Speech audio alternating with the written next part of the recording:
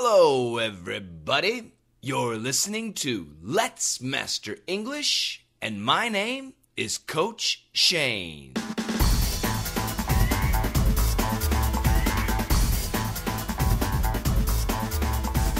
All right, everybody. Welcome to Let's Master English podcast episode 15. That's right. We're weekly now. So every Monday, this is Monday my time, you will get a new podcast unless I have some sort of emergency. Thank you very much for downloading the podcast. Welcome to the show. Once again, today we have some news, some great vocabulary, good listening practice. Then we have Country Shane and some questions and answers. I got a couple of questions today. And at the end of the podcast, I have a special announcement. And I think you'll be interested. So anyway, let us get started. Enough chit-chat. Let's begin with the news.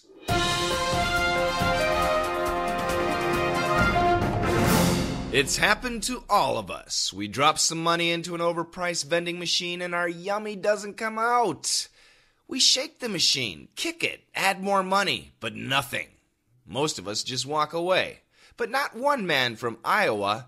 While on break at his job, his break room vending machine tried to rip him off. So he used a forklift to shake his candy bar free. He got 3 more to boot. Unfortunately, he got booted from his job, too. That was pretty fast. Let's go a little bit slower. It's happened to all of us.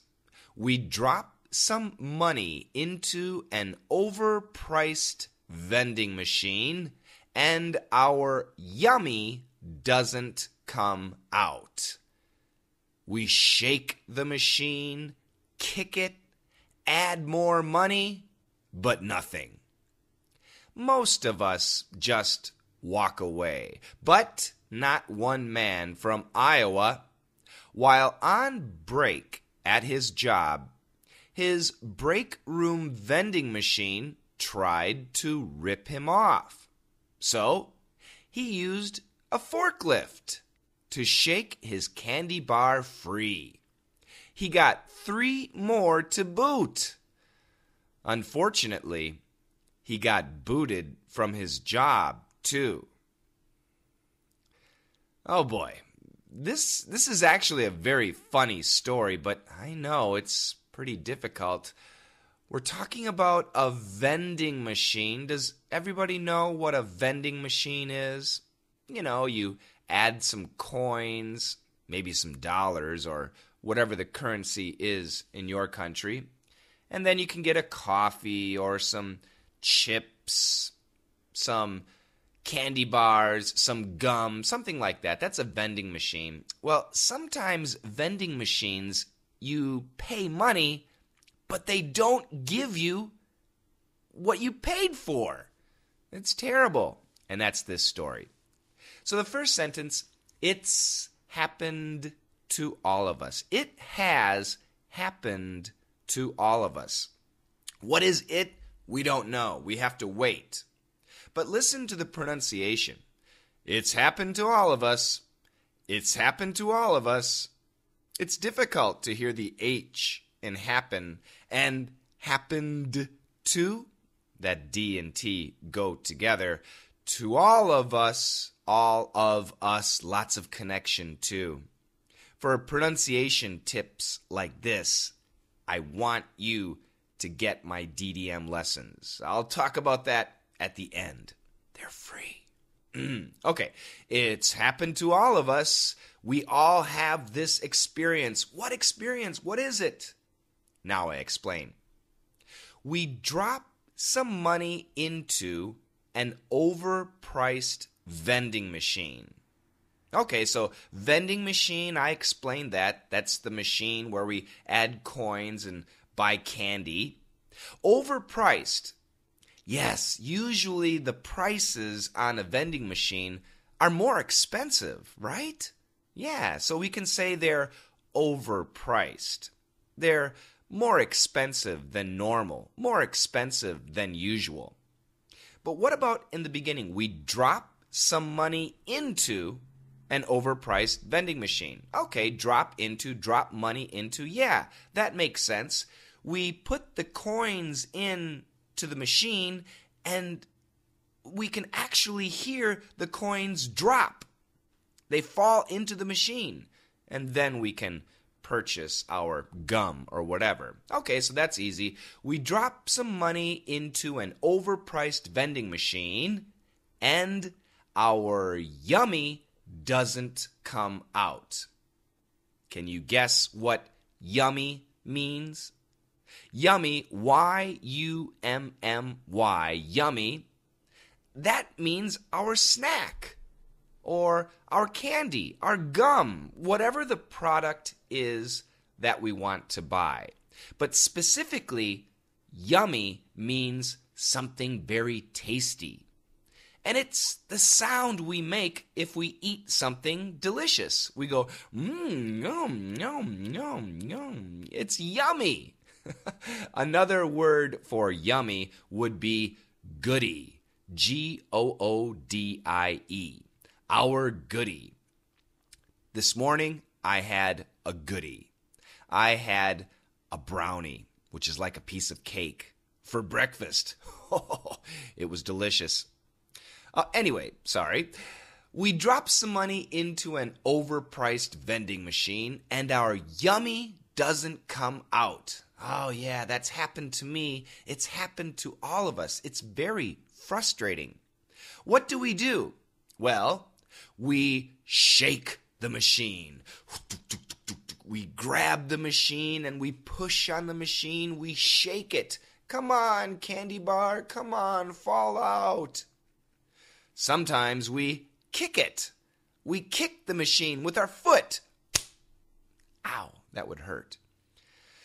Sometimes we add more money. We, pay the same amount again, hoping to get our goodie. But nothing. And sometimes nothing happens. It steals our money. It's terrible, those machines. Now, in this situation, most of us just walk away. You and I assume we just walk away. We give up. But not one man from Iowa, so most of us walk away. But in America, we have 50 states, and one of the states is named Iowa. And there's a man in Iowa who did not walk away. So this situation happened to him, but he did not walk away. So what did he do? While on break at his job, okay, so he was working, and it's an 8-hour shift, but you get a couple of breaks. You get a coffee break, and then a lunch break, and then another coffee break. So he was on a break. Maybe it was a coffee break. While on break at his job, his break room vending machine tried to rip him off. Okay, so if you're at a company and you're on break, you might have a break room. That's where you can relax and, have lunch or breakfast, read a magazine, take a little nap. That's the break room. And in the break rooms, they usually have vending machines. One with sodas, Coca-Cola and Pepsi and everything, and the other with candy bars and other things like that. So his break room vending machine tried to rip him off. So what does it mean to rip someone off? To rip off basically means to steal someone's money. Yeah, so this vending machine in the break room tried to rip him off. So he was not happy. So what did he do? He used a forklift to shake his candy bar free. Okay, now this is the difficult word, forklift, F-O-R-K-L-I-F-T. Now, I'm going to try to explain. I hope you can imagine. A forklift is like a tractor. It's a type of vehicle. And in the front of the forklift, on the ground, it has two long metal bars. And they use these bars, they slide it under something really heavy, and then they can pick it up. So a forklift is used to lift very heavy objects, like a vending machine. And this guy used a forklift to shake his candy bar free. Oh my God. And it worked. He got 3 more to boot. So not only did he get his candy bar that he paid for, he got 3 more to boot. He got 3 extra. And that's what to boot means. To boot means as a bonus, extra, in addition. So the guy ended up with 4 candy bars thanks to the forklift. Wow, that's amazing. Unfortunately, he got booted from his job too. Oh, what does this mean? So he got booted from his job. Unfortunately, this is bad news. He got booted from his job. Maybe you can guess. He got fired. That's right. He got fired from his job for doing that. Well, you shouldn't use a forklift on a vending machine. Oh boy. Maybe he thought it was funny. Maybe he was really hungry. I don't know. But that's the story. It's a silly story, but it's a true story. And we had lots of vocabulary. So let's look at those words again. Overpriced. It's one word, overpriced. Overpriced. If something is overpriced, it's expensive, relatively expensive.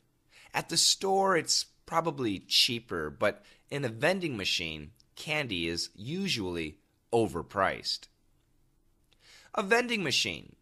That's a coin-operated machine which sells chips, candy, gum, toilet paper, almost anything. To shake, S-H-A-K-E. That means to move something violently from side to side. You can also think of a salt shaker or a pepper shaker. So when we're eating dinner, sometimes we add salt to our food or pepper, and those are called shakers. Yummy. A yummy. What is a yummy? A yummy is a snack. It's usually candy or a candy bar. Another word, goodie. A goodie. G-O-O-D-I-E. Once again, yummy, Y-U-M-M-Y. Iowa. I-O-W-A. One of America's 50 states. It's located in the Midwest, and it's famous for corn. On break. You rest time from work. So if you're on break, that means you're taking a rest from work. To rip someone off. To steal someone's money. To swindle someone. To rip off, R-I-P, O-F-F. It's a 2-word verb, a phrasal verb. A forklift, F-O-R-K-L-I-F-T, a forklift. A forklift is a large tractor that has 2 fork-like prongs, metal bars, that are used to lift very heavy objects. To shake free. To move something violently in order to have something be free. Imagine an apple tree. You see an apple tree and there's an apple up there, but you can't reach it, so you shake the tree until the apple falls. To boot. If you have something to boot, or if you get something to boot, that means you get something as a bonus. In addition, extra. Got booted. Oh, this is not good. That means to get fired. Yeah, to lose your job. So it's the same word, B-O-O-T. One definition, to boot, to get something to boot. That is a bonus. But to get booted, that means to get fired. So don't get those expressions confused. Okay? All right. Well, let me try this story 2 more times, and I'll read it nice and smoothly the first time, and normal speed the second time. Here we go. It's happened to all of us. We drop some money into an overpriced vending machine, and our yummy doesn't come out. We shake the machine, kick it, add more money, but nothing. Most of us just walk away, but not one man from Iowa. While on break at his job, his break room vending machine tried to rip him off. So he used a forklift to shake his candy bar free. He got 3 more to boot. Unfortunately, he got booted from his job, too. It's happened to all of us. We drop some money into an overpriced vending machine and our yummy doesn't come out. We shake the machine, kick it, add more money, but nothing. Most of us just walk away. But not one man from Iowa. While on break at his job, his break room vending machine tried to rip him off. So he used a forklift to shake his candy bar free. He got 3 more to boot. Unfortunately, he got booted from his job, too. How you doing, everybody? This is Country Shane, and I'm here to bring you the facts. Now, all the DDM Live students know that cashews come attached to apples. But did you know the cashew is actually a seed, not a nut?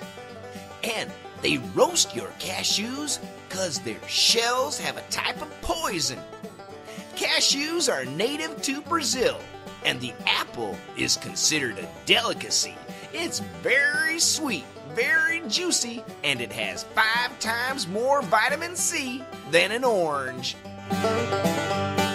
This has been Country Shane bringing you the facts. Thank you very much, Country Shane. That's right. In DDM, we studied about cashews. And cashew, it's a nut. C-A-S-H-E-W. And it comes from an apple, actually. That's right. It's the bottom part of an apple. But did I say it's a nut? Well, we think of it as a nut, but actually, the cashew is a seed.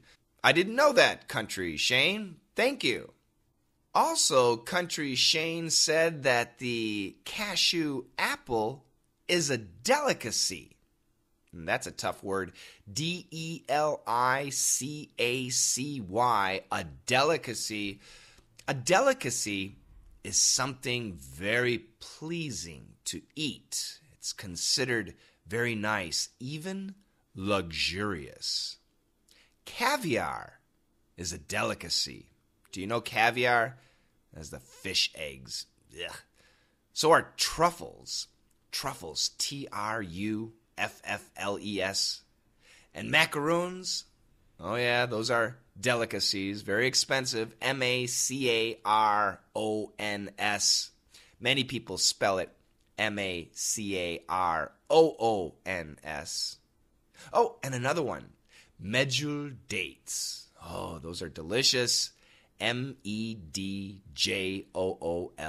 Dates. It's a fruit.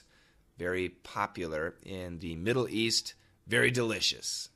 Oh, once again, thanks a lot, Country Shane.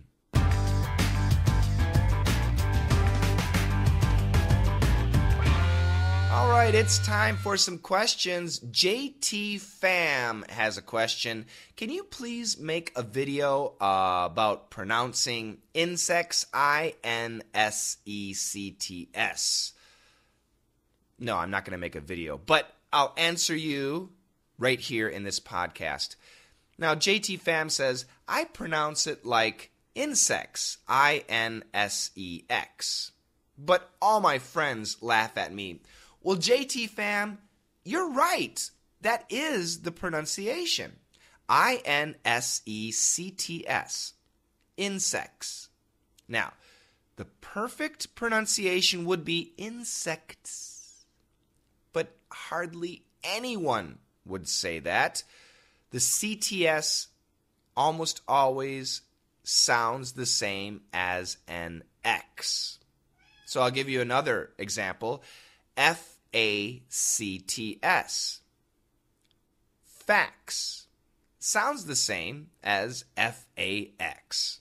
So JT Fam, your pronunciation is perfect, and your friends are laughing at you because they are jealous. Quang from Vietnam has a question. He or she, has a hard time with these 4 words. I'll spell them first. H-E-A-R-T, H-A-R-D, H-U-R-T, H-E-A-R-D. Yeah, that's tough. Well, the first 2, heart and hard. Okay, so this table is hard and my heart in my body. So they're definitely different, Kwong. And the easy way to explain it is when the word ends in a T, you don't have to finish the T, but you need to stop the sound very cleanly. Heart, heart, heart. When a word ends in a D, you don't have to finish the D, but the D's a vibrated sound. So you do need a little bit of vibration. Listen carefully. Hard, hard, heart, hard, hard, heart. Can you hear the difference? So the key is that vibration. Even though we don't say hard, we can still stop the D, but there's still vibration. Hard. Okay? And the same thing with the other 2 words. H-U-R-T, hurt. H-E-A-R-D, heard. Hurt, heard. Hurt, heard. So yes, Kwong, those words are confusing. But you need to master that D sound, the stop D, and the T sound, the stop T. So one more time. Heart, hard, hurt, heard. Our next question is from Abdallah Ben Musa. I hope my pronunciation is okay. Hello, Coach Shane. I'm one of your fans in Morocco. That's fantastic. First of all, thank you very much for your efforts. All the videos and the podcast, they really help. I have a question. What is the meaning of indeed? And in which situations can we use it? Ah, yes, I-N-D-E-E-D. Indeed. Indeed is used to emphasize absolutely. It's cold indeed. Oh my goodness, yes, indeed, it is very cold. Absolutely cold.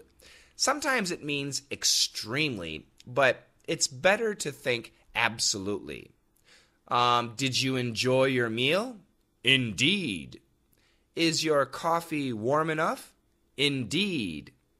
How is the answer to this question? It's good. Is it good enough?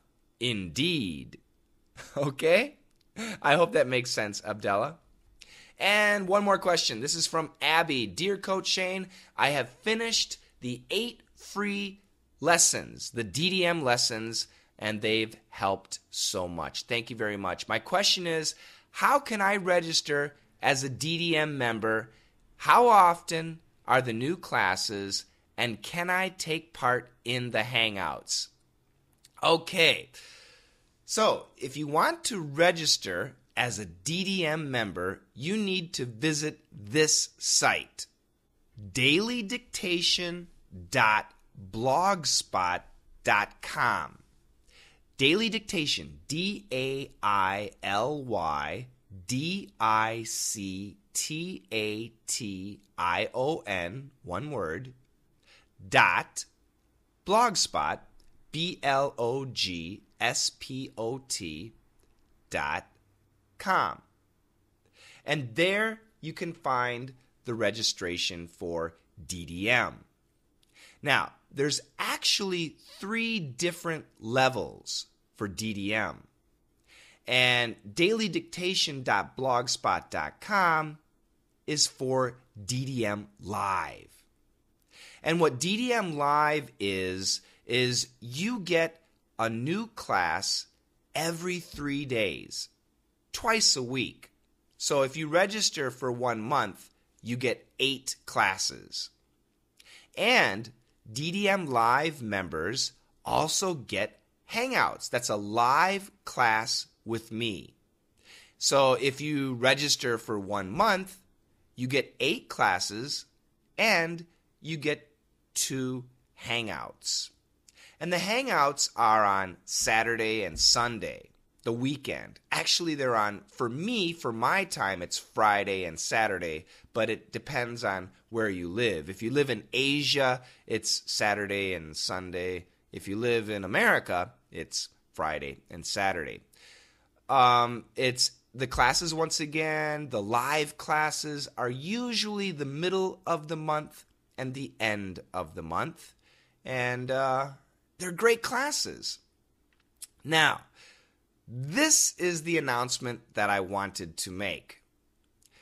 This week will be the end of the first year of DDM.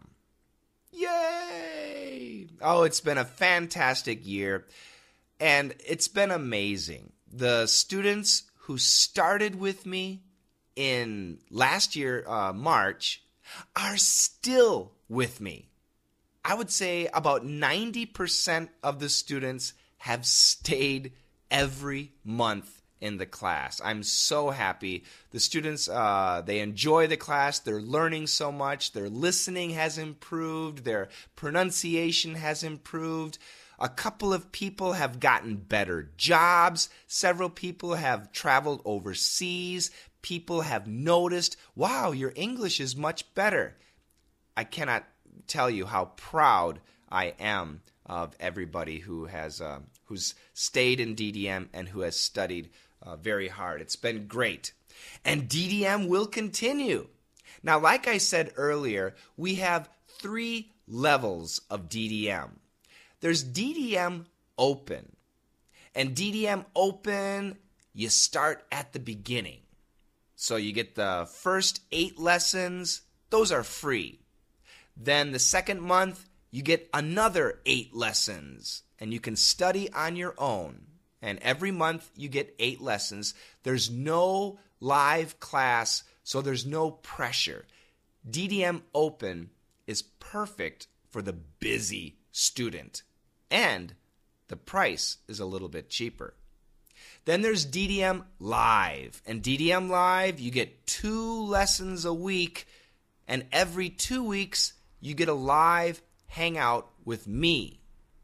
So this one, if you're going to join DDM Live, you're going to want to try and keep your weekend free so that you can join the hangout and ask your questions and practice your pronunciation with me. And then there's DDM VIP. DDM VIP is just like live, except instead of 2 live classes, you get 6 live classes with me every month. However, unfortunately, there is no vacancy for DDM Live. The classes are full. DDM VIP. But DDM Live is open, and DDM Open is ready for you, and I would love it if you joined DDM. I'm convinced it's the best English class on the internet. You're not going to get better. Absolutely agree. We work on dictation, we work on pronunciation, we work on speaking, we work on culture. We learn so much in DDM classes. So, if you're thinking about joining DDM, but you're not sure what the classes are like, then I want you to sign up for 8 free DDM classes. And you can go to www.letsmasterenglish.com/DDM-Santa. www.letsmasterenglish.com/DDM-Santa. You have to sign up your name and your email, and then within 24 hours after you sign up, we will send you 8 lessons, DDM 1 through DDM 8. Now, these lessons are big. The files are big because the video files, each video file is about 30 minutes. So the size is very large. So you're going to have to download the files. So I send you a link to my cloud storage. That's my internet storage. It's like my hard drive on the internet. And I use copy.com. So don't worry if you don't have copy.com. I'll send you the link and you can sign up with my link or you can start your own and then you can download the lessons.